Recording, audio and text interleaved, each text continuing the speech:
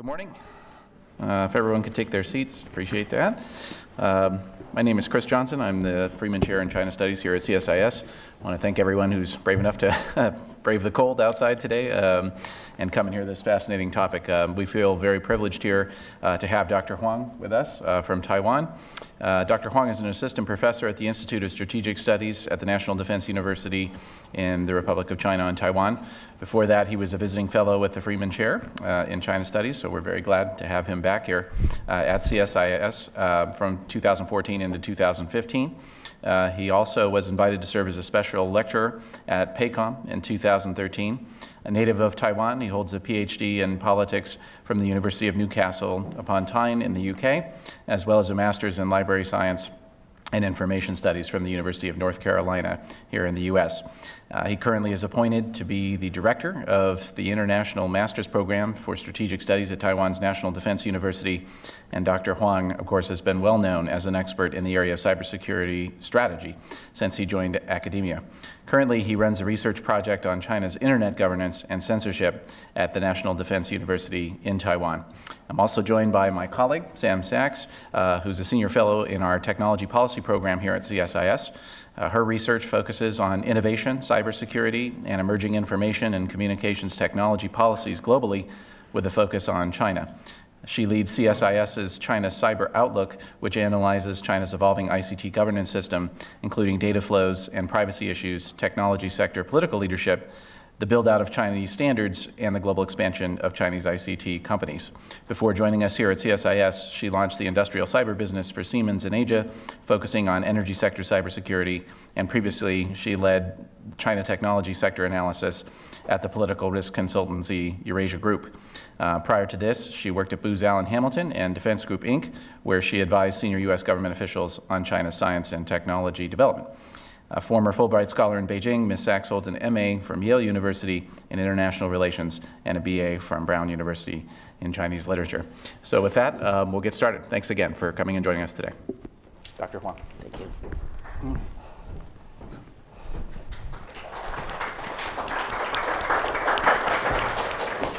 Okay.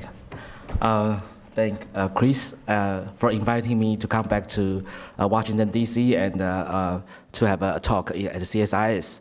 On the one hand, it has been a very pleasure to come back to Washington, D.C. area, but on the other hand, I feel a bit guilty to keep you guys here, especially during the first winter storm.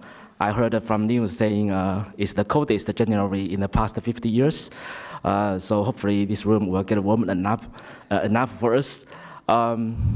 Also, please forgive me my very weird accent. When I was doing my PhD, I would like to learn a very beautiful British spoken English. However, I failed. So please bear with me. And in order to finish the talk on time, if you don't mind, allow me to just follow the slides rather than just telling you a very disorganized story. So the topic I would like to talk is actually Taiwan's cybersecurity environment. Why I'm choosing this topic is because I was doing this research since I have been doing this research since I was doing my PhD.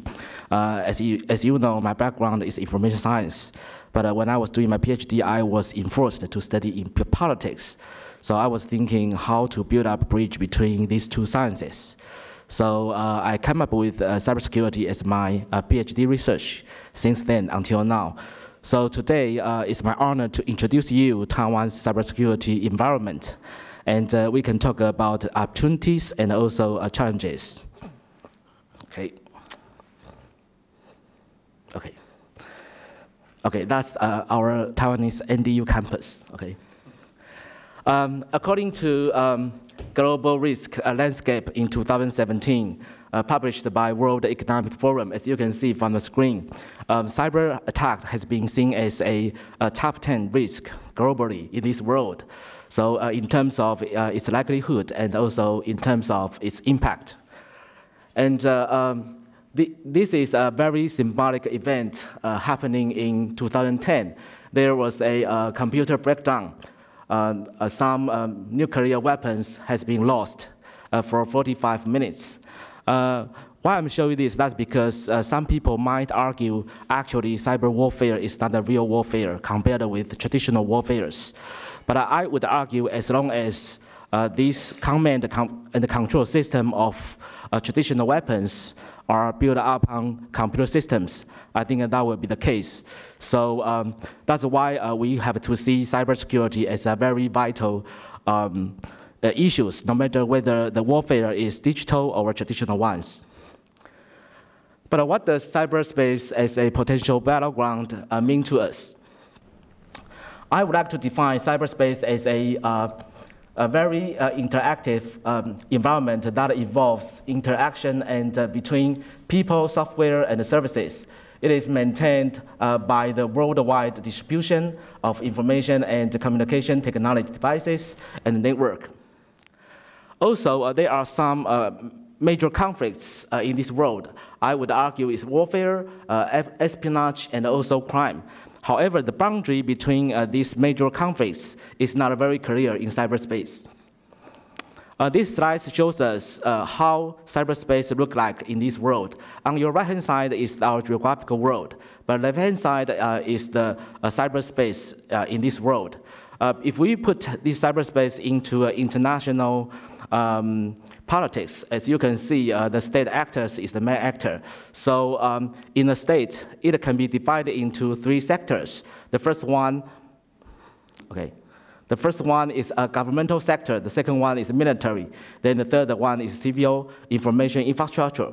But those states can be connected to one another through so-called global network via the civil information infrastructure in a state. So there are some strategic values of cyberspace I would like to make as my proposition in order to for the further discussion. The first one is actually different sectors in a state all share the same information infrastructure. And the second, asymmetry and vulnerability of cyberspace become a second strategic value in this space. Also, a non-state space creates anonymity of the actors as another strategic value for states to compete to one another. There is a Chinese idiom says, while water can carry a boat, it may also capsize it. So which means cyberspace offers a very convenient environment for human development. But on the other hand, this cyberspace also may create some damages for human beings as well. So that's why cyberspace becomes a very attractive target for states to compete with one another in order to dominate this cyberspace rather than just a traditional world. I would like to define the 3 major conflicts I mentioned earlier. The first one is cybercrime. We can see cybercrime as a global, incomprehensible phase of technology. It involves a crime related to computers. The object of offense or target of a cybercrime are either the computer or the data stored in the computer. Second, cyber warfare, which means actions by a nation state designed to penetrate another nation's computers and networks for the purpose of causing damage or disruption. As to espionage, which means the act of practice of obtaining secrets without the permission of the holders of the information.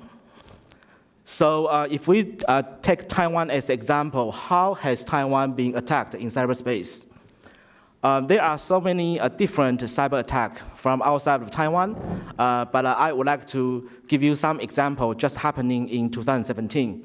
The first one is they were massive cyber attacks on Taiwan's National Security Bureau. According to a governmental report, it is more than 100,000 hacking attempts per month in general. Other than governmental side, in terms of individuals, there is so-called social engineering attacks. I would like to provide you 2 examples in my personal experience later on. And also WannaCry is a computer virus for ransom. It's also a very symbolic cyber attack in Taiwan in the previous year. The last one is also a very important and a very vital cyber attack happening in Taiwan. There is a banking SWIFT server being hacked, and more than $60 million US dollars has been lost, has been transferred to another banking account. But fortunately, Taiwanese government is able to trace back this money back to the account safely. So in the end, only $500,000 US dollars has been lost by the end.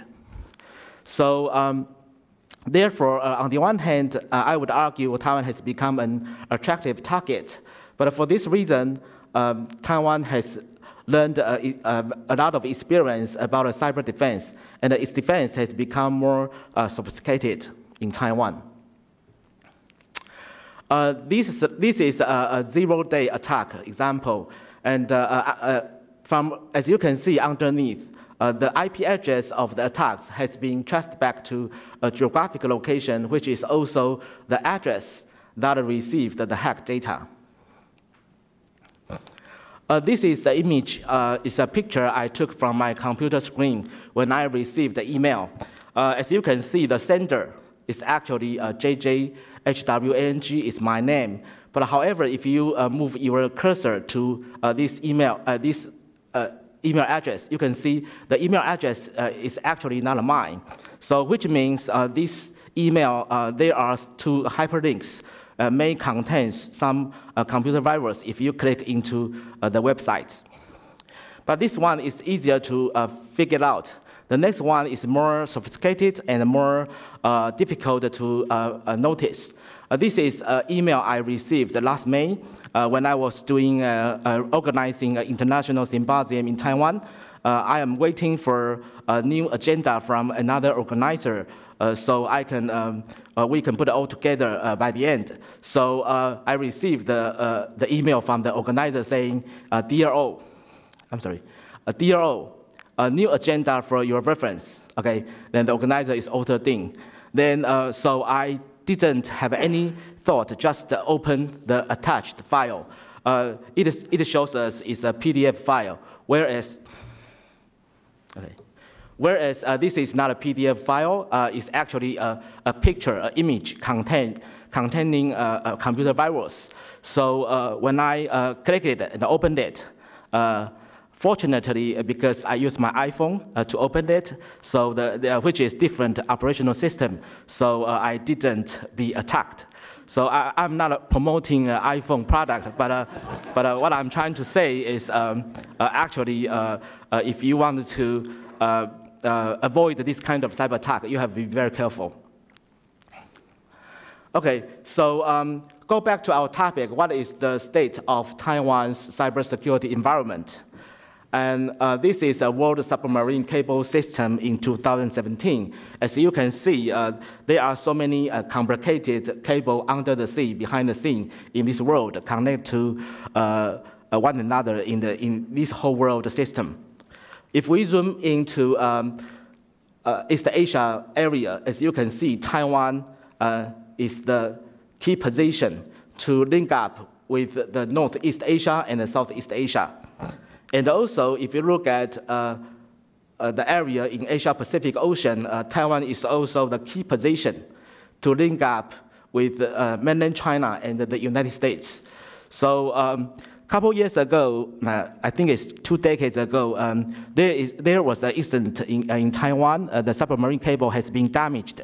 So the internet was in a certain damage level for a couple weeks, and it caused a lot of trouble and economic loss as well. So how Taiwan is going to maintain our cybersecurity environment? Under the president, we have several different organs to take care of these issues. Namely, we have National Security Council, which is responsible for making policies and guidance, not only for people, but also for advising the president in order to lead the whole country in a very safe cybersecurity environment. And under the executive yuan, we have 2 units. The first one is so-called the National Information and Communications Security Task Force. And the second one is the Ministry of National Defense. And under our MND, we have a so-called Cyber Force just established in May last year, and we're still working on that regarding to personnel and regarding to cyber defensive capability in order to make sure the whole country is under a certain protection. I would like to draw your attention on the so-called NICST, this is task force, because I would argue actually this task force is play a very important role. Under this task force, we have several different systems. The first one is a cyberspace protecting system, and also cybercrime investigation system, and also critical infrastructure protection system as well. Other than that, we have some other cybersecurity issues we have to deal with. So this task force plays a very vital role to coordinate with different governmental sectors, such as military sectors, and also coordinate with private sectors as well. And in terms of level of cybersecurity environment in Taiwan, we divide it into 3 different levels. The top one is a nation security level, and the lower one is individual security. For the top one, the main goal is to maintain national integration and to make sure classified document has been protected. And for individual security level, I think the main goal is to protect the privacy and the data protection for individuals. These slides, I would like to show you example how Taiwan is going to protect the cybersecurity environment. This is a so-called strategy called the depth of defense in cyberspace. As you can see, this diagram divided into 3 layers. The top layer is so-called the intranet in Taiwan, and the lower layer is the internet connected to the whole global network. So we create so-called honeypots and honeynates in order to attract hackers to attack these fake sites, so that we can buy some time for intranet to make a very good protection. We also create a buffer as a DMZ zone, so that when attacks happening, we have some time to make a reaction as well. By the end, I would like to use SWOT to analyze Taiwan's cybersecurity environment. Strength. Taiwan has improved preparedness after completing the 4-phase National Information and Communication Security Mechanism Plan. Under this plan, Taiwan has raised level of cybersecurity governance to establish the National Security Defense Mechanism, in which we also established the Critical Information Infrastructure Protection Management Group, and also the Industry Development Group under the NICST. So Taiwan have constructed the legal basis for cybercrime by proactively promoting the legislation of the Information Security Management Act. Weakness. We still have some problematic issues we have to deal with. The first one is the absence of specific policy, defensive benchmark, and also management paradigm on the critical information infrastructure. Second, I think the lack of a thorough training program for cybersecurity specialists. We still have to working on that. And the lack of information cooperation due to political issues. I think that's also a very key problem for us. That's why I'm here. And opportunity. I think in Taiwan, the cooperation of private industries and academia, and also the government creates a demand for cybersecurity specialists. And the exceptional circumstances of Taiwan's national cybersecurity can attract other states to cooperate with Taiwan. Threat. The so-called APT attacks and the organized crime hackers are still threatening to hack the classified information from the government and the business as well. So the frequency and the scale of a denial of services attack in Taiwan are at a record high in 2017. So the risk of critical information infrastructure being invaded has increased. Other than that, the rapid development of IoTs stands for Internet of Things, and other information technology has increased the threat both virtually and physically. There are some points I would like to make as my conclusion. First, the targets of attacks in Taiwan have changed from what is vulnerable to what is valuable. I think that will be very different to what we can imagine before. Second, the defensive integration of the government, military, and the civil sectors is very important for us in order to build up a robust cyber defensive shield for the entire country. However, we still have to face some challenges. Mainly is the lack of trust, like the trust between the government and the private sectors. I think that's a general issue we have to deal with for all states. So I would like to promote domestic cooperation as a good solution, such as public-private partnerships. The last but not least, Taiwan must build and maintain robust strategic partnerships in cyberspace internationally to deter shared threats and increase international security and stability. Thank you for your listening.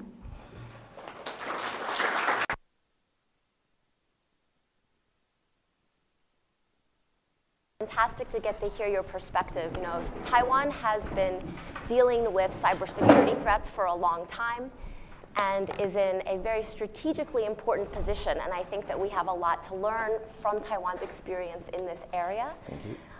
I would argue that you highlight that the risk is increasing. I would highlight that even this week, we're learning about new challenges that are making the risk, the threat environment even more complex. So cooperation and really engaging on these issues is going to be even more important than ever. We just learned about a new chip vulnerability, for instance, in which virtually all modern devices are going to be vulnerable.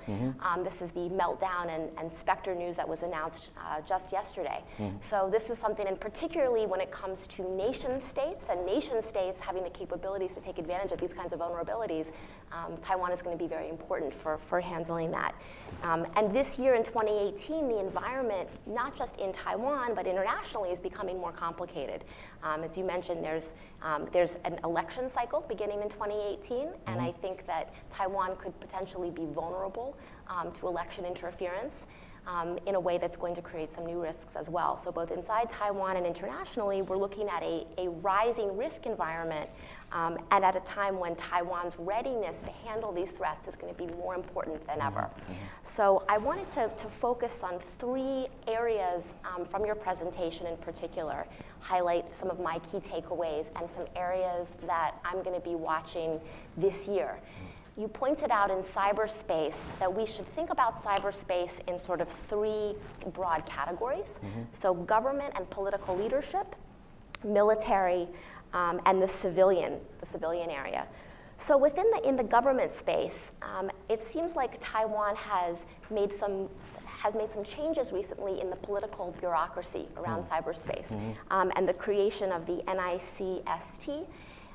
Taiwan is not alone in this. I think globally we've seen governments around the world begin to think about how can we better streamline resources to be able to centralize and elevate the position of cybersecurity so that governments are more able to meet the threat. So one question that I have for you is, when we're thinking about NICST, what observations do you have initially in terms of how successful the creation of that institution has been into to putting more government resources and sort of streamlining the political effort behind cybersecurity? Any initial observations? What roles has this agency taken on that have been particularly impactful? So that's my first question, I think, on the political leadership side. Okay. So for this question, thank you, Sam. That's a very wonderful question as well. So that will be let me to elaborate more information regarding to Taiwan's cybersecurity environment. Of course, NICST is a very vital organization for Taiwan because, as we all know, Taiwan has been a democratic country, so we are not be able to force our private sector to do this, to do that. So because we are not an authoritarian regime. So more or less, I think this organization plays a very important role to coordinate with different sectors, as I mentioned earlier in my slides. Most importantly is because we create a so-called cyber force last May. And like I said, we're still working on that. But that's on the military sector side. So in the governmental side, I think we needed to have an organization like this to coordinate with private sector, such as our telecommunication company, is so-called CTC, Chinese Telecommunication Company. As we all know, we have our own national telecommunication company, like when I was in the UK, it's called BT, British Telecommunication Company, and when I went to Korea, it's called KT, Korean Telecommunication Company as well. So I think this telecommunication company plays a very important role to build up a cable system and build up an entire cyberspace for Taiwan, as example. So this task force, we organize some training program and also to organize some cooperative events with other sectors. So if I go back to your question, you mentioned about the election 2018 this year. I think more or less, I feel like a training program is very important, not only for governmental officials, but also for our citizens as well. So I think how we can make sure everyone is under the very good understanding about to protect not only their individual privacy, but also entire cyberspace for a country. So overall, I would like to answer your question. That is this so-called task force. I think is still ongoing because, like I said, how we can narrow down the gap between the sectors and how we can build up the trust between the different sectors. I think that's the way we have to work on.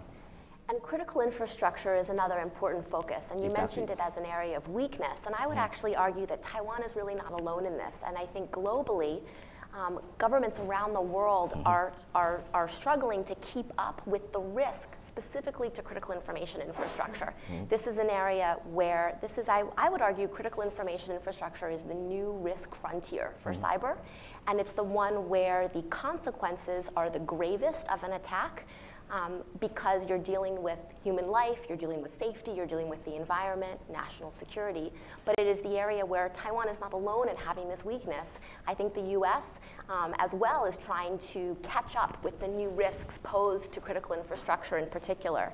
And on that front, we've seen, in the US and in China as well, an effort to build out new policies and best practices around critical infrastructure. And there's a debate that's going on in China, for example, about when it comes to policies and critical infrastructure, should this be more of a regulatory or a voluntary type of policy approach?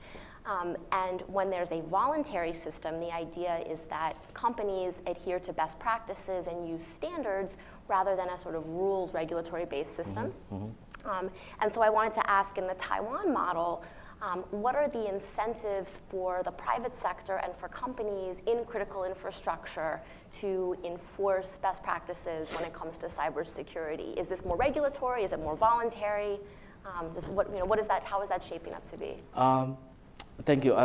For this question, in my humble opinion, I feel like because, as you know, Taiwanese government has transferred from one generation to another. So in terms of our telecommunication company, like I mentioned earlier, was actually owned by the government in the very beginning. So more or less, it's in a very good connection between the government and this company. But however, I would say that the key problem for us is because this company is so big, so there are so many tasks they have no choice but to outsourcing to other subcontract companies. So I think we have to focus on these small companies to make sure whether or not they are in the same page with the government in order to protect the cyber space for Taiwan. And also, like you mentioned earlier, I think that's true because information infrastructure is more important. I'm not saying it's more important than others, but it's very important. For example, when I, last year in November, I visited Estonia for their e-governments. And I was told, actually, nowadays people only focus on the security of information rather than the infrastructure bearing the information. You see what I mean? So, so I think we have to put these two areas together. On the one hand, we have to make sure our information is secured. But on the other hand, we have to make sure the information has been delivered safely. So I think overall in Taiwan, we are aware of this issue and we work on that. And I would say so far so good. But like I mentioned earlier, we still have some weakness and threats. We need to work on that. Yeah, and I think critical infrastructure is particularly challenging because here you're dealing with something called operating technology. And this is systems that are now increasingly integrated in information technology systems. But the technologies, the approaches, the skills involved in protecting operating technology is very different from information technology. And so Taiwan is certainly not alone in trying to figure out how to meet that challenge. You mentioned before the human factor and lack of training being another area that's a challenge for Taiwan. I think that it's a really important observation because many times people are focused on the technology solutions in cybersecurity when the human factor arguably is a much greater risk, whether you're talking about human error or malicious intent. This is where much of the risk from the cyber front comes from. So it will definitely be important for Taiwan to think about training and workforce development in that area. I did want to ask, I'm interested in your recent visit to Estonia. For those of us in the cybersecurity field, I think we're all very interested in Estonia as a model of a country that's really been at the forefront of leading cybersecurity efforts. And I was wondering if there were any observations or takeaways from your visit with Estonia, their experience with e-government that you think are applicable that you've wanted to take back to Taiwan? Okay, yeah, that's a wonderful question because in Taiwan we also work on so-called e-identification for a long time. And Estonia case is a very good example for us to follow on. When I visited Estonia, and I was told for Estonian people in their entire life, only 3 times they have to deal with matters with the government in person. The first one is get married, and the second one is get divorced, and the third one is buy a house, buy a property. I don't know why, but and other than that, they can deal with the matters online, so without any effort to deal with something in person with the governmental officials. But I think why they are so I would say so advanced about this system. That's because the trust, as I mentioned earlier, because the Estonian government offer or generate a very safe environment for people to deliver their information and to protect their private data safely, so that the people are willing to deal with matters online with the government rather than in person. So I think if we go back to Taiwan's case, I feel like that's also the key point. Taiwan has to work on that. That's how to win or how to earn the trust from people, not only for other political issues, but also in the matter in cyberspace. But I think that's, this lack of trust is a general quite a problem for many countries as well. So I would like to say, for example, technically speaking, Estonian system, they built up a so-called X road, which means it's a very, very safe road for people to deliver their personal information and for government to deliver some documents in this so-called X road. So I think from technical perspective, I think Taiwan has such very advanced IT capability, but for like a human factor you mentioned earlier, we needed to make sure everything is under a certain secured level. I think that's the case. Yeah. Great. One last question, and then I'll open it up to the audience. You mentioned the new unit that's been created in the military, focused specifically on cybersecurity, and China as well has the strategic support forces, as you mentioned. So we are seeing a trend in terms of military devoting resources to focusing specifically on cybersecurity and setting up cyber commands. Can you give us a little bit of an understanding about how this fourth unit works, and maybe any observations comparing it with China's strategic support forces? Okay. This is a very good question as well. From what I understand about China's military reform, as we all know, they transferred their cyber capability from different units in so-called 7 military regimes a long time ago to a so-called strategic support force. I have to say that's a very smart way to build up this so-called strategic support force. That is because to make sure and to define cyber warfare is a important warfare compared with other traditional warfares. So, but it's in different way to support the traditional military operations.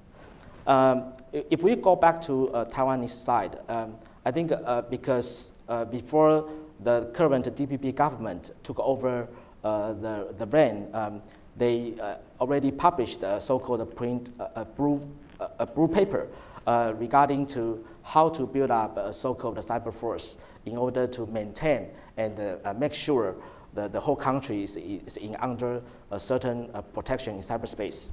So that will be similar to, as we all know, a cyber command in the United States has been established since 2007, I think, yeah, if I'm right. So, I think Taiwanese cyber force is still focused on, first of all, is how to build up enough personnel in order to make sure the whole task is able to be conducted safely. Second is to build up a lot of training program to make sure this personnel is under a very good condition. So right now, as you may know from a newspaper a few days ago, the commanding officers of the Cyber Force has been just promoted to 2-star general, and we're still working on how to expand the personnel for the Cyber Force. And so I have to say that this Cyber Force is still new, and there's still a lot of things to be constructed. So, but I think that's a trend in this world. It's not only for Taiwan, for China, or for the United States. It's for example, like a few months ago, NATO also made an announcement to say they are going to build up a so-called cyber command rather than only cyber defense research center. So I think this is a trend in this world, because we have to face the cybersecurity seriously, not only just in our daily life, but also for the national security matter. And this could also be an important touch point as we're thinking about expanding international cooperation. This becomes a really important focal point for some of these efforts to do more exchanges and participate in sort of hacking drills and that sort of thing. Yep. Anyway, that's enough from me, but I wanted to give back to Chris. And, yeah, great. Yeah. Before we move on, just a couple things that I also noticed. First, you know, obviously in my government career, I had a lot of interactions with your national security agencies. We've certainly had some challenges with that in our system. How do the different bureaucracies unite on this issue? Your sense of sort of, from your graphic there, we had the National Security Bureau, of course.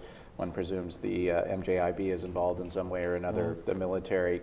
How do you see that coming together? And from your perspective, do you see the current government as perhaps being more focused on that than previous governments? Or you mentioned they had sort of a roadmap before they even came into office. Are you seeing that sort of being played out throughout Taiwan's system? In my humble opinion, and according to my observation, I feel like the current Taiwanese government, they focus on this issue more carefully than before. That's because not only the different government, but I would argue that's because the matter of cybersecurity becomes more important and it becomes more obvious than before. When a lot of cyber attacks happening in Taiwan, like I mentioned in my slides earlier, especially for economic perspective, there are a lot of money lost just due to the cyber attacks. I think overall, this events and these attacks make the government to not only realize but also to work on these issues so heavily. So I think you are right, because from my standing point, I think Taiwan is in a very right direction for build up a so-called cyber security environment for the state. And then something that really jumped out at me in your slides was this notion, but you didn't really explain it, so I'll ask you to do so now, of the move from the vulnerable to the valuable in terms of the focus of attacks, which I think is quite interesting. And can you sort of map out for us both the timeline of how you see that as having happened and what, you know, Taiwan's government and your own analysis seems to be the focus of that attention? Is it because the adversary's capabilities are improving and their confidence therefore is improving? Is it because your own security is getting better and therefore there's not as much vulnerable, but there is still a lot valuable? How do you see that equation? Okay, this argument I made, why the attack has been shifted from what is vulnerable to what is valuable, that's because two sides. The first one is for Taiwan, as you mentioned earlier, because Taiwanese cyber defense capability has been stronger than before, so that's the case for them to attack the valuable one. But I would argue from other side, is outside of Taiwan, from the attack side, because nowadays when we, why I make this argument, that's because in the recent cyber attacks in Taiwan, in the very beginning, they all focus on a vulnerable place in order to penetrate to this so-called cyberspace for a state. But I would argue that's why they shift from vulnerable one to valuable one. That's because the attack is, the scale of attack is bigger than before. It's more organized, it's more skilled. So they don't want to waste time to attack the vulnerable ones, but valuable ones. So I would say the level of cyber attack has been shifted to upper level from maybe individual ones to organizational ones. Yeah, that's the case. And then we sort of glanced across China's development of the Strategic Support Force. I know you've just put out a paper on this. What is your sense of how well they're doing, if you will, in terms of transferring those capabilities to this new centralized organization? Is it your sense that it's a pretty dedicated effort? I think that's the general consensus. And how do you see their marrying of the cyber capability with their space capability underneath that same umbrella? Do you see that as a powerful combination and something we all should be concerned about? Okay. Fairly speaking, I feel like any cyber force for a state is a dual use. On the one hand, it's for cyber defense, but on the other hand, it's for cyber offensive capability. So strategic support force in China, like I mentioned earlier, I would say it's a very smart move from the previous one to the new one. But the problem is how the capability of this so-called cyber strategic support force is able to promote good performance. I think we have to observe. One of my colleagues saying Chinese military reform is a very valuable research topic. We can working on that for more than 10 years. So I think it's an ongoing project. For example, I would like to offer you some comments I earned from reviewers for my papers, because the majority comments is saying that this is ongoing event. So there are still a lack of information we needed to obtain. So, but overall, I would say, like I said, fairly speaking, for a state, cyber force is very important. It's not only for China, not only for Taiwan, but also like for Japan and Korea, and also for like I said, the NATO. So compared with the traditional warfares, as we all know, in terms of military expense, the gap between Taiwan and the mainland China is in a very huge certain level. So I think in terms of cyber capability, it's just another direction. It's kind of like additional. So I would see it's a normal case, but watch it carefully. Space. Yeah, got it. And then, of course, here at CSIS, one of our focuses is on policy solutions to these challenging problems, especially obviously from a U.S. perspective. We haven't really talked about that in your discussion, but how do you see U.S.-Taiwan cooperation playing in this space? One thing that struck me as interesting is it sounds like Taiwan has some similar issues with trust issues between the private sector and the public sector. Do you see that as a possible area of cooperation? And just in general, what could the U.S. be doing to be more helpful? Also within the context, of course, though, of concerns about Taiwan's vulnerability in this space. Okay, I think that's a very good question because, as we all know, American national security strategy just released a few weeks ago. And in that strategy, talking about how to cooperate with other countries in different security matters. And I think because inevitably speaking, there are some political issues we have to deal with. But however, I think cyberspace is different to a geographical world. So we have to cyberspace differently. We cannot use international politics to look at this virtual world. So in terms of cooperation between Taiwan and the United States, personally, I would argue we have to not forget, but kind of like keep aside about the political issues. Only focus on how to cooperate with one another in order to make a secured cyberspace for human beings. So in reality, I would say, for example, like CSIS or some non-governmental sector can play a very important role in order to promote the cooperation in the future for both countries in these issues. I think that will be the case for us. Yeah, great. Okay, the audience has been very patient, so we're now going to turn to them for some questions. As usual, if you would please identify yourself and do limit your question to a question if you can. Thank you very much. Floor is open. In the back there. Russell. Thank you, Chris. Russell Shell with the Global Taiwan Institute, and thank you for a very interesting discussion and presentation.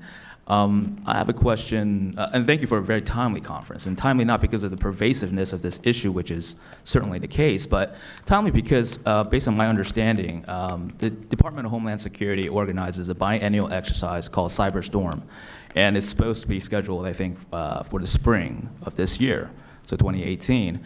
And the focus of this year's exercise is supposed to be on critical manufacturing and transportation sector.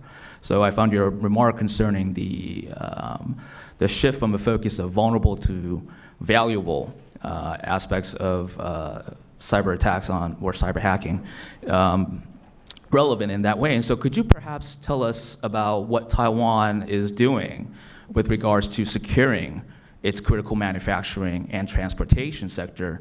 And how, in what ways do you think Taiwan could contribute to the purpose of these exercises? So some context, Cyberstorm been held biannually, has international participants, and I think perhaps Taiwan would like to join that if they could. So could you perhaps share with us what Taiwan could contribute to these exercises? Thank you for the question. I think the cooperation between two states. You mentioned the Cyberstorm. I think that's a very military-oriented exercise. Safely speaking, I don't think that will be very. I mean, we cannot put this Cyberstorm as a first priority. Rather than that, I would propose another cooperation that's from the educational purpose.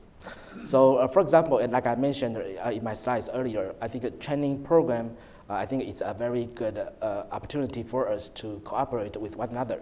For example, because in Taiwan, according to the IT capability in Taiwan, I'm not bluffing, but the capability is really good. So how we are able to share what we have, such as the patterns of cyber attacks or the skills of cyber defense, and also to have a more practice on educational purpose. So I think in that regard, I think we can conduct a further cooperation for both sides, rather than jump into a so-called Cyberstorm military exercise. That's from my very humble opinion. Yeah. Sir, in the corner.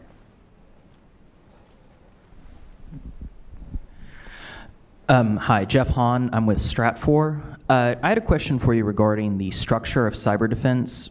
Private enterprises are increasingly, like you said, being targeted for their intellectual property or for extortion, targeting the valuable rather than the vulnerable. Do you think that it's possible to secure that data, or should they operate under the assumption, not just in Taiwan but globally, that any information stored digitally will at some point be exploited, copied, or stolen? This is a very technical question. I would say nothing is safe in cyberspace, okay?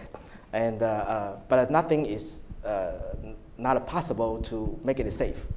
So on the one hand, we have to always have a backup plan, backup data as well.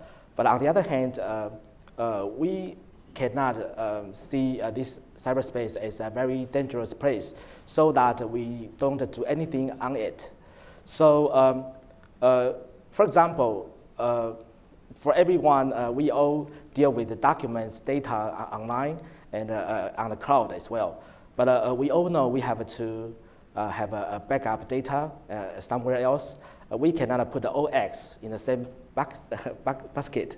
So I think answer your question, simply speaking, yes, there's no any information will be 100% safe in cyberspace. When you store your data online or on computers. But some people might argue, my computer doesn't connect to any internet or cyberspace. Maybe that would be safe. That's the case. So, but nowadays, for example, I just bought a new laptop, Mac Air Pro, and there's no any USB plug-in USB devices on it, which means in the current digital age, we all do things online on the cloud. So, my answer will be just make sure everything will be backed up. And just to follow up on that, you mentioned earlier Taiwan's sort of centralized telecommunications company and system, and you seem to suggest that's a good model, say in comparison to a more decentralized model. But isn't that also sort of a single point of vulnerability in this context that you just discussed? So how do you see that challenge? You mean the...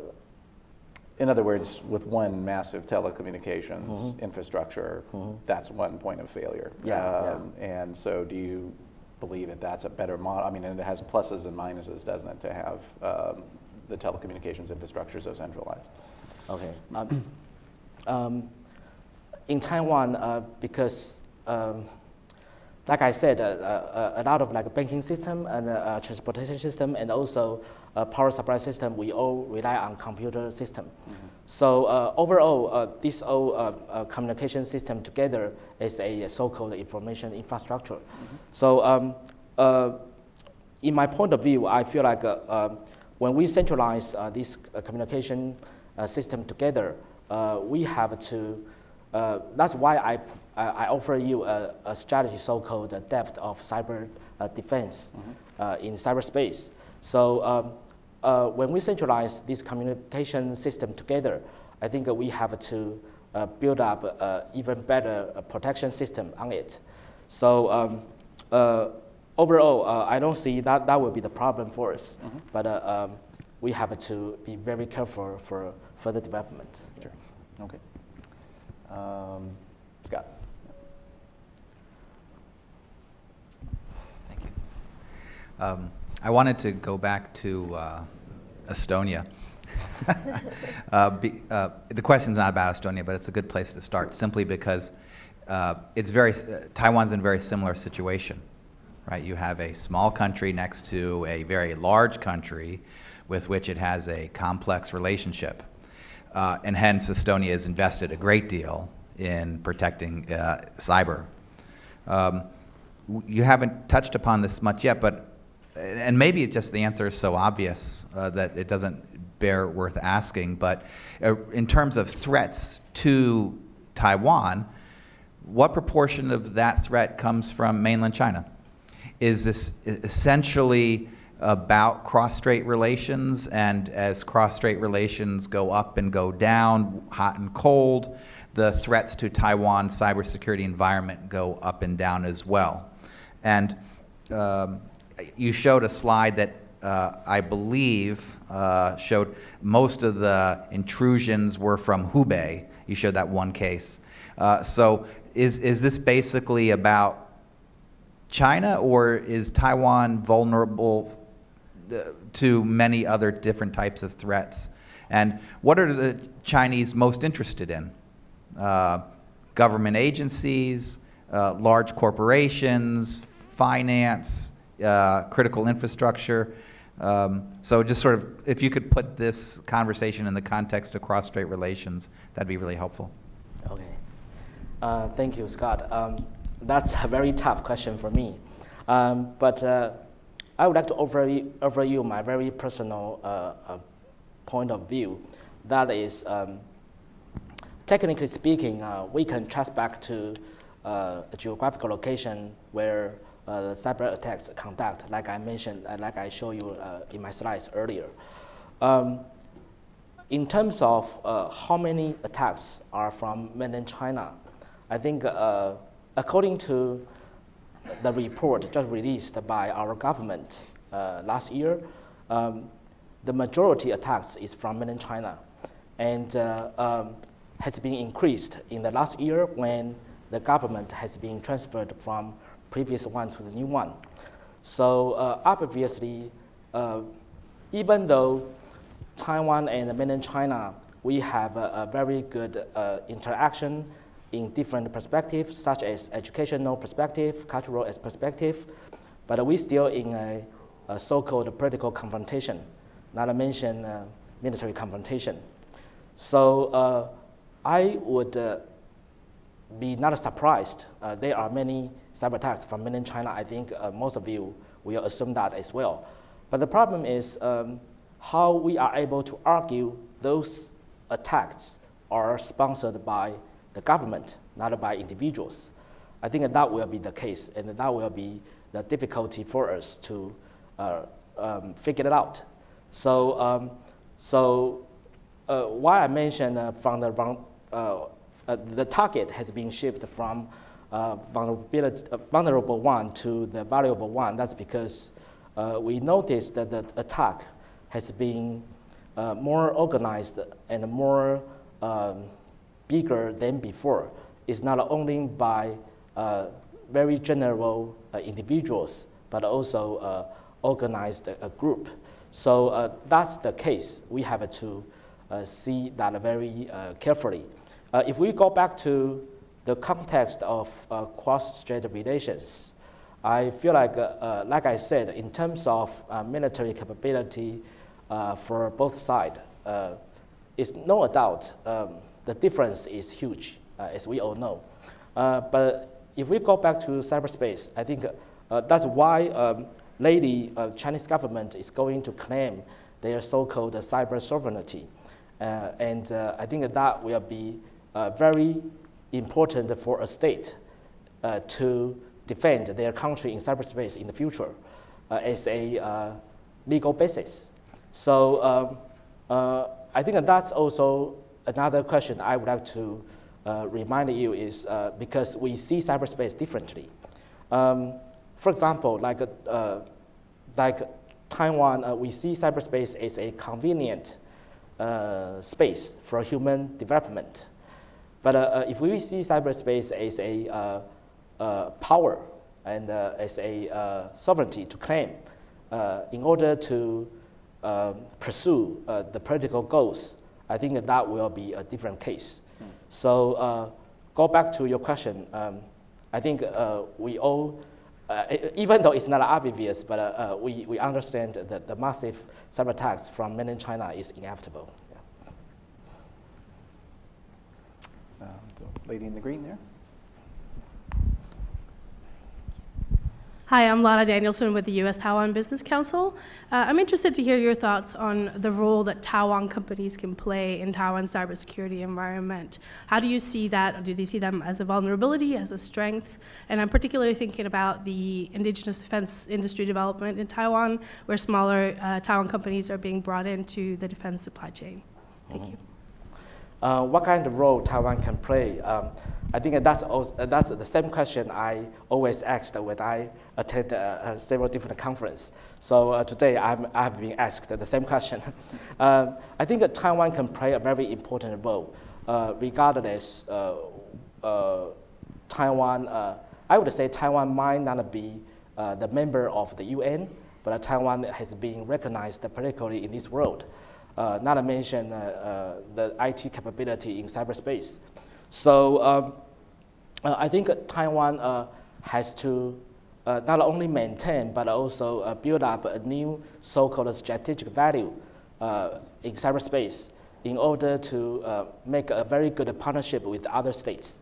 So geographically speaking, like I show you the cable system under the sea, even though the cyberspace is virtual, but the connection between this space and the real physical world is still behind the scene. So how Taiwan can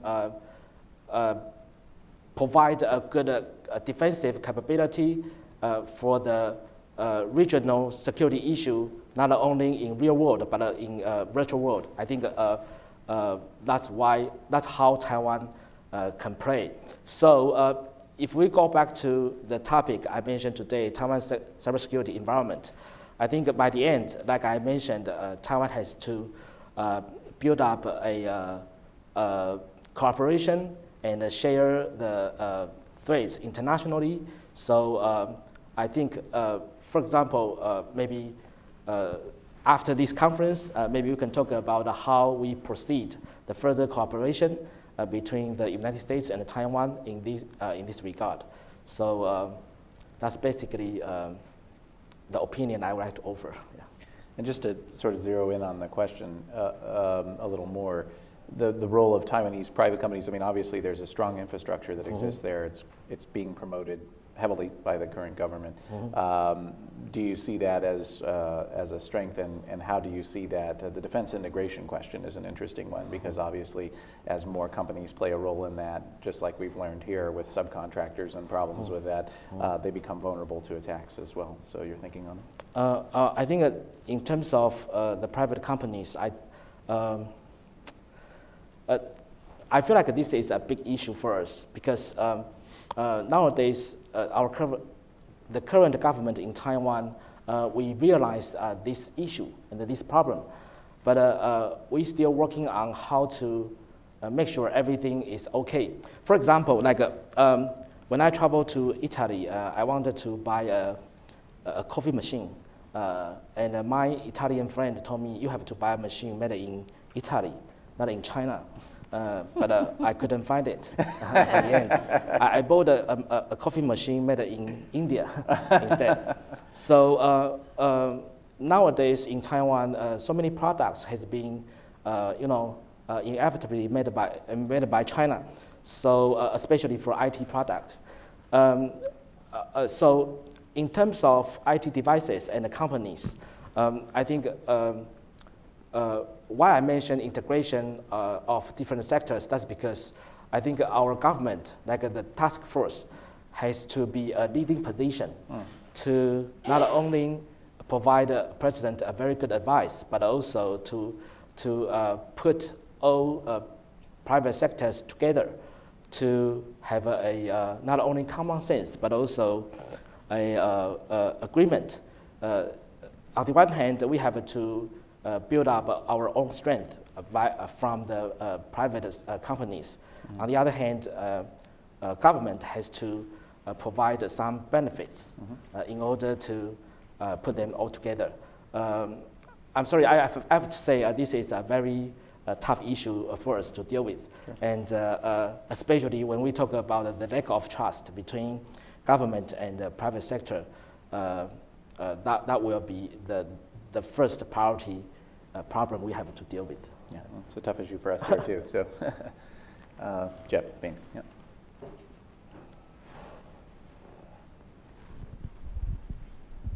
Hi, Jeff Beam with CSIS. Thank you very much for your presentation, Dr. Hwang. I wanted to follow up on something that Ms. Sacks raised earlier, which is we tend to focus heavily in cybersecurity in the field on software-related problems, yet we've seen in the news in the last 48 to 72 hours the issues that can arise with hardware vulnerabilities.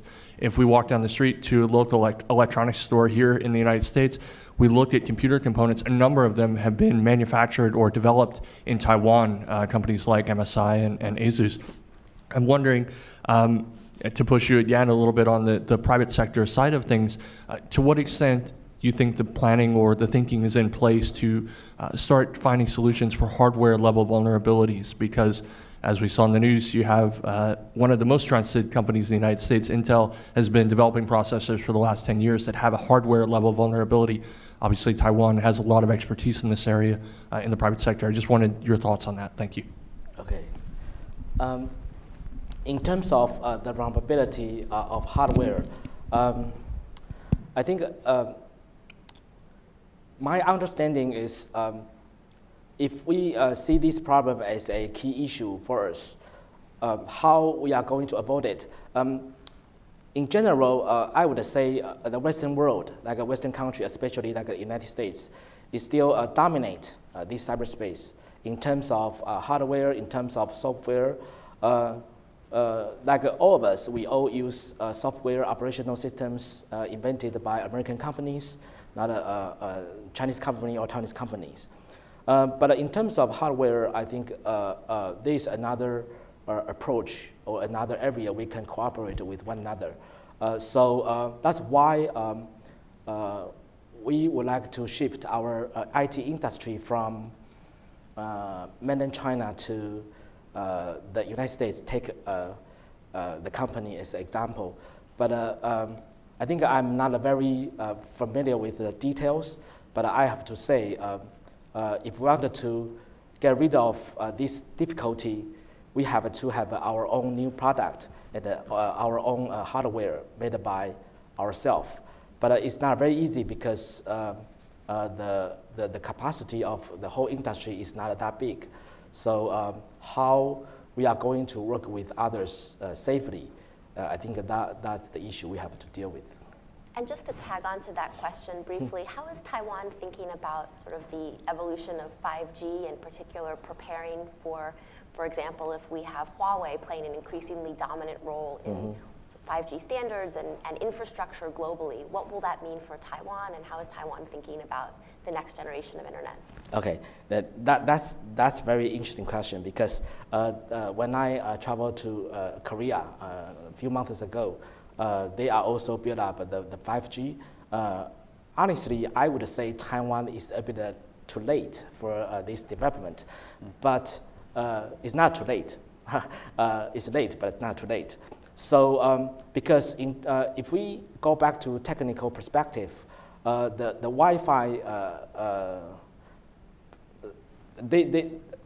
the format of the Wi-Fi protocol, I think Taiwan's technology is very advanced for it. So it's not only about a fifth generation, so-called 5G, but also it's about how to build up a secured protocol for this generation to transfer information wireless from one side to another. So I think from what I understand, in Taiwan, we have a very good capability for building up a good so-called protocol technology in this regard. So I don't want to go to very detail about technology, like 7 layers or something like that. But I'm trying to say is the 5G is a very good opportunity for Taiwan to build up a good capability in the next generation in cyberspace. And I believe we had a question up front here. Yep.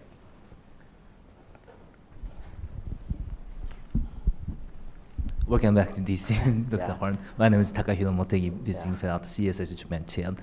So it is said that Russia meddled U.S. presidential election by using hacking in political information, spreading fake news, and using Facebook, something like that.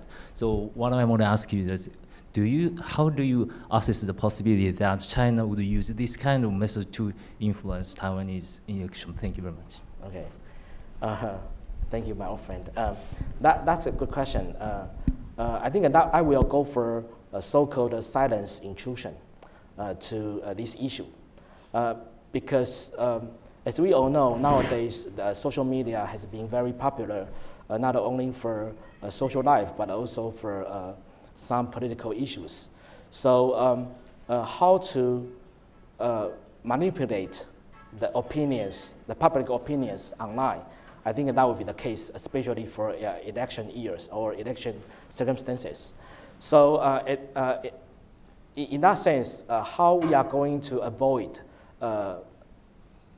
influences from outside of Taiwan, including China, I think that will be a case for us.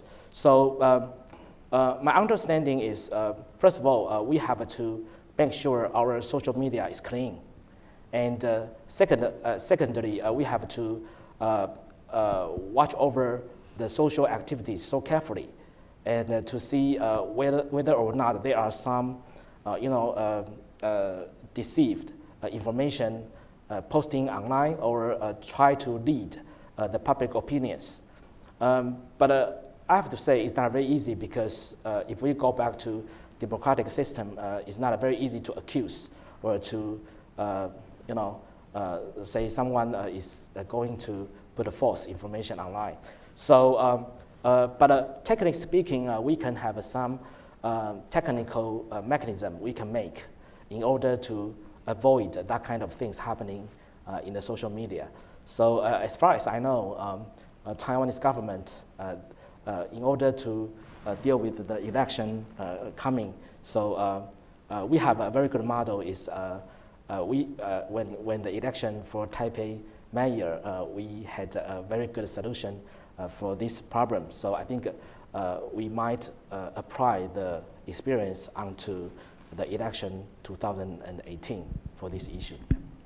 What were the takeaways from that, the Taipei mayoral election? What was the key thing that you learned? You said you had a good system. What was the basis of the system? The system for the Taipei mayor election a few years ago, that's because I'm not so sure for the details, but what I know is they have a team to watch over the online opinions very carefully, and they also try to use so-called CSIS software to do some text mining in order to make sure some keywords, the key terms, are in a certain safe level. So, for instance, like if you see some terms which is very unusually, provocatively very high, and to lead the whole public opinion in that social media, for example, like Facebook, or for example, like Lines, which is very popular in Taiwan, I think that will make a very different opinion, a very different result for the election. So that's the case I would like to mention. Good. Okay, in the back there. Yep. Hi, Dr. Hwang.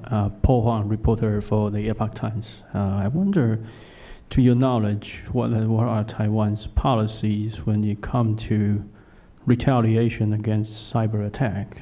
For example, if a massive attack is detected coming from China, from a certain group or certain office, what would Taiwan do? Has there been any official description or policies about what Taiwan do? Because like the latest U.S.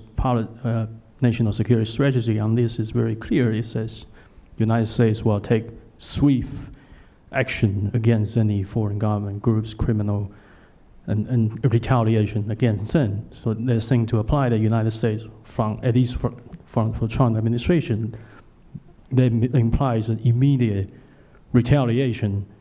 Would Taiwan do the same? And has to your knowledge? It's also a very tough question. But I would say retaliation is not very easy. It's easy to say, but it's not very easy to conduct.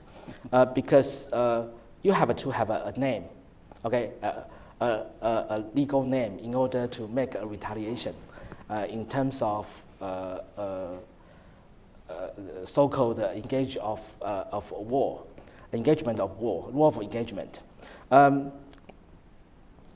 For example, like a few years ago, there's a Sony company hacked by a North Korean hacker, and by the end, the president at that time, Obama, he said, if I remember it correctly, he said that that's a joke.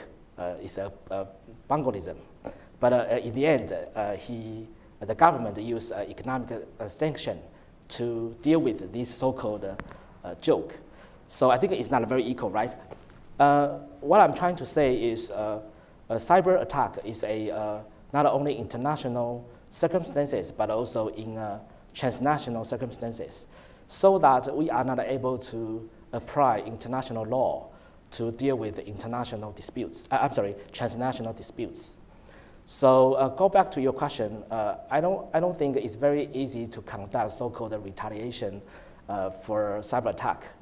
But the thing we can do is to encourage the geographical location being traced back to cyber attacks to take the responsibility for this attack or disputes, no matter whether the attack is sponsored by the government or not.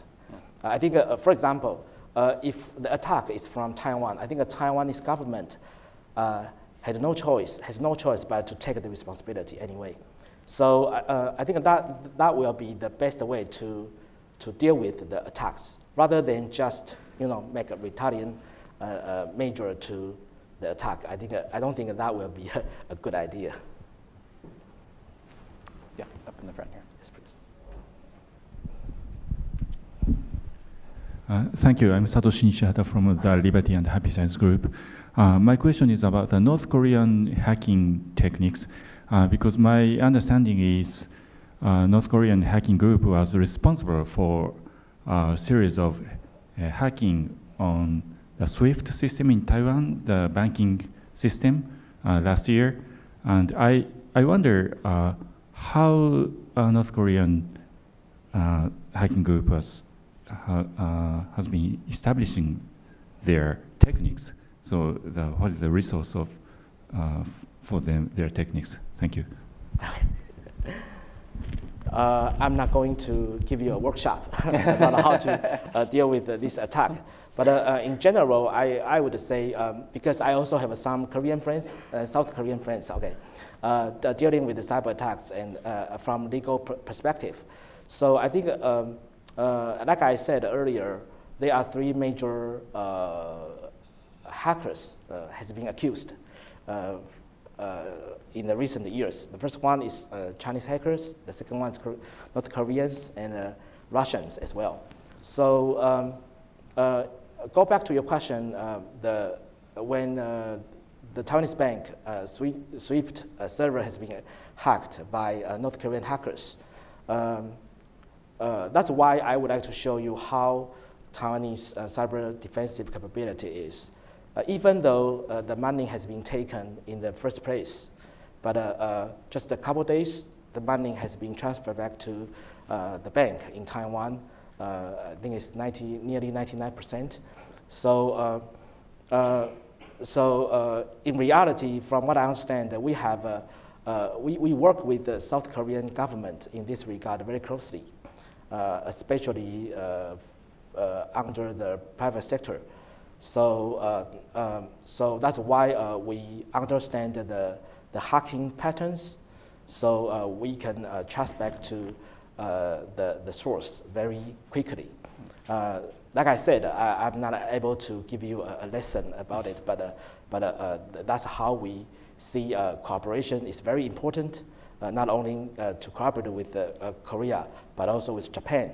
So, and of course, the United States. I think overall, cyberspace is a very vital space for human beings and for states in international arena.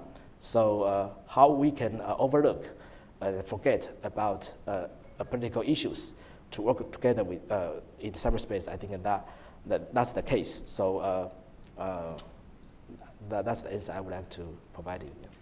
Sam, did you want to throw anything in on just sort of general North Korean capabilities, or? I think not now. But that's it. Okay. Mike.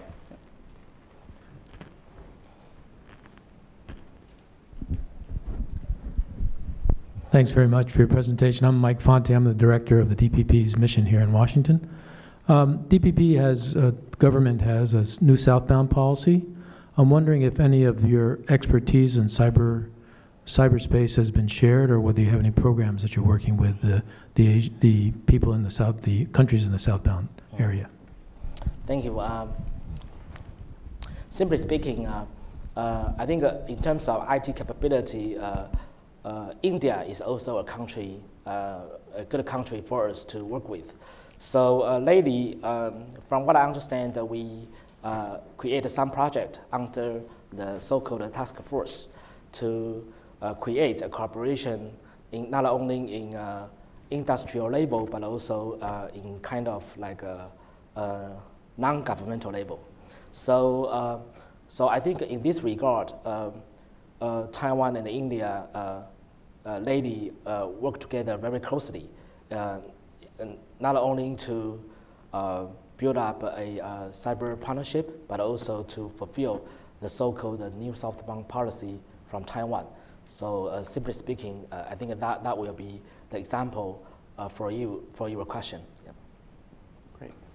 And with that, we're at time. So please thank me in joining Dr. Hwang for his great presentation.